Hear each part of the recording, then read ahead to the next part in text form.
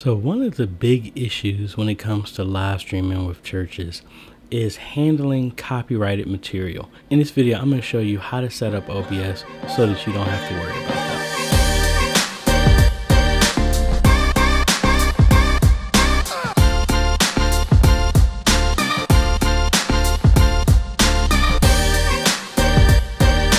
Hey guys, this is AJaytheCEO. If this is your first time stopping by the channel, thanks for stopping by. And on this channel, we focus on tips, training strategies, reviews, and builds to help modernize your media ministry so that we can impact the world.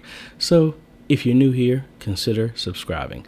So in the last couple of videos I've posted, my church and another church I've been working with has been getting some copyright strikes. Now, granted, those strikes have been a bunch of junk, being copywritten, getting a copyright strike for hymns that were written over 150 years ago that are in public domain. So I also talk about in Article 13 that was passed in Europe, how that can possibly affect us in the church, and also just being aware of how that stuff is happening. But what I want to do is actually walk you through a setup, and I highlighted this in a basics video, but I want to do more in depth because I want to change this exactly for my church as well too, on how to set up OBS to stop copywritten music mainly going out. And this could work the same way with video, but this is mainly going to be how to set up OBS so that when your viewers are watching online, they can still see what's going on, but you either mute the audio or you replace the audio with something else so that you can avoid getting a copyright strike. So let's jump over to my computer. I am on my secondary system, and as you can see, I have the Blackmagic link capture device coming in. So this is what, as you can see, is pulling in audio. If I double click on this, it's coming in at 1080p 5994, and I'm getting audio on this SDI connection. So this is the same setup that I have at church. So no matter what happens, audio is going to be coming in right now. So what I want to do is switch this. So what I want to do is add a new audio input. I don't know what this one is, but I'm going to just go ahead and select this one. Looks like I already had it one. Don't really know what it is, but I'm going to repurpose it. And or you could have just made one, but I'm going to just go with this. So now let's go to our properties of our audio input. Now what I want to do is select it to the audio line in from our capture card.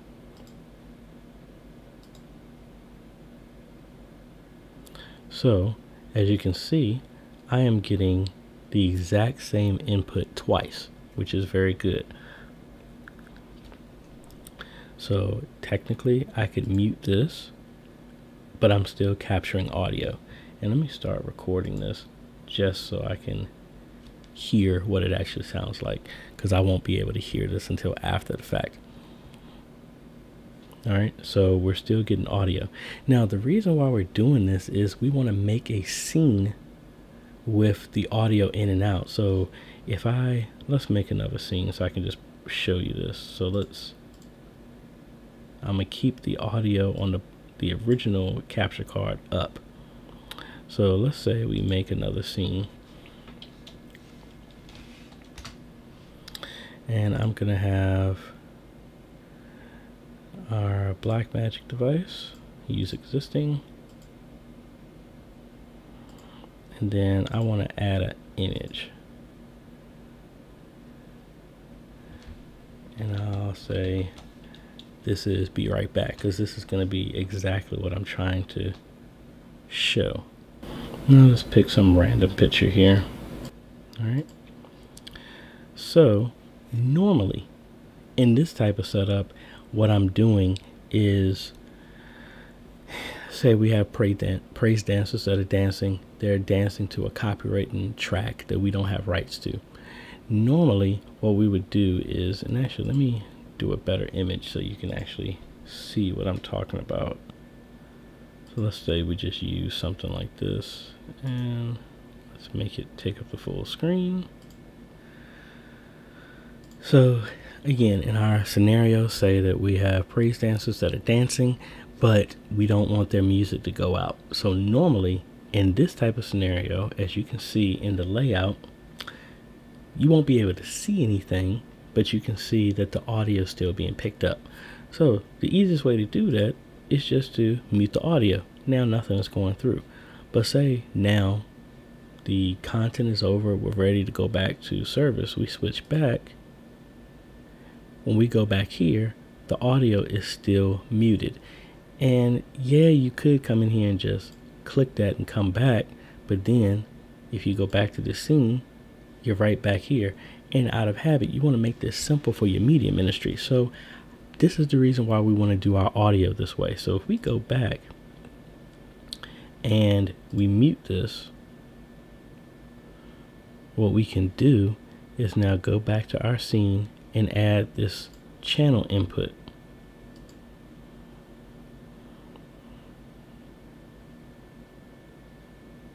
So what we can do, just keep the audio all the way down in here, which will be the same here, but you see our audio is still being captured.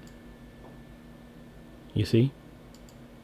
Still hear the audio because we have the audio input on our live instead of capturing the audio directly from our capture device. We just split it into a different source. So now, so we keep this muted or all the way down, either one will work.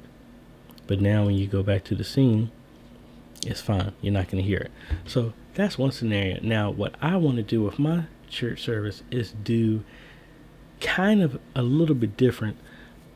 But instead of having this, I want to have a picture, just say, so you can still see what's going on, but instead we want to have a notice at the bottom. So just a little twist on what we're doing. So what we're going to do, let's make another scene. And let's bring in our capture device, our Blackmagic. Now it should be muted because that's what we did originally. Now we're going to add another image here.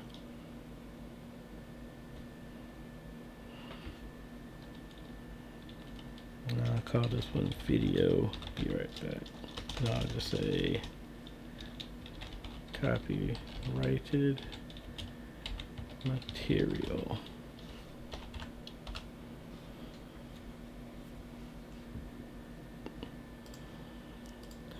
Alright, so let me go over here to my network drive here, and I'm going to use this image. So the issue what I've been having with the fact that, yeah, you can kill off all the audio, but then I just want to have it be a little bit more interactive so they can see what's going on. So that's what I did with this image. I just have at the bottom, live stream will resume soon. Feed audio temporarily disabled. Copyrighted material currently being played. So that way people know, why did the audio just go out all of a sudden?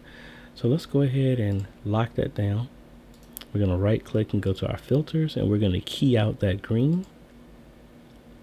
Just do a color key. And then boom. So the green is gone. So now, as you can see, no audio is still coming through, because we don't have an audio input going on. So if we go back to live, now you can hear what's going on. Then easily switch back like that. Now you could also add something else to this. Say that, hey, I want to be able to have some type of audio cue or something like that. So I'm going to do this so that because I own this song, I wrote the song, it's copywritten to me in the Library of Congress. You can look it up if need be. So I'm going to go ahead and play a song here.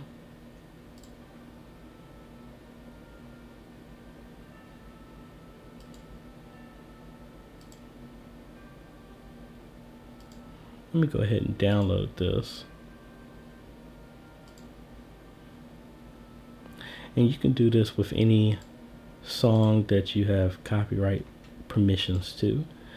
And say in here, instead of it being dead silence, let's add a media source so that it's playing some type of music in the background so people will know. So now they have a visual cue as to why they're not hearing anything, and then also they'll have some type of audio instead of there just being silence. All right, so let's go here. Let's add a media source. And I'll just say copy right BG music. Now I'm gonna have this song loop, obviously, because just to cover the entire time. And close the file when it's inactive. So the song's gonna keep looping over and over again, but when it's done, when you switch out, it will close the entire file. Alright, so this is what's going on right now, and what I'm going to do is just override this. I'm going to change this to a fade, so no matter when I switch to it, it's always going to fade. And let's do this at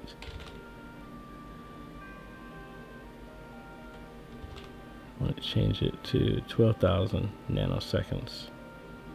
So when it fades. So it's a lot smoother transition. And I have to do the same thing here. So it's always going to fade when I go to this. Alright, so as you can hear, I'm talking perfectly fine, and I'm gonna cut over to the recording on this computer. So you can hear me here, and then when I switch over, and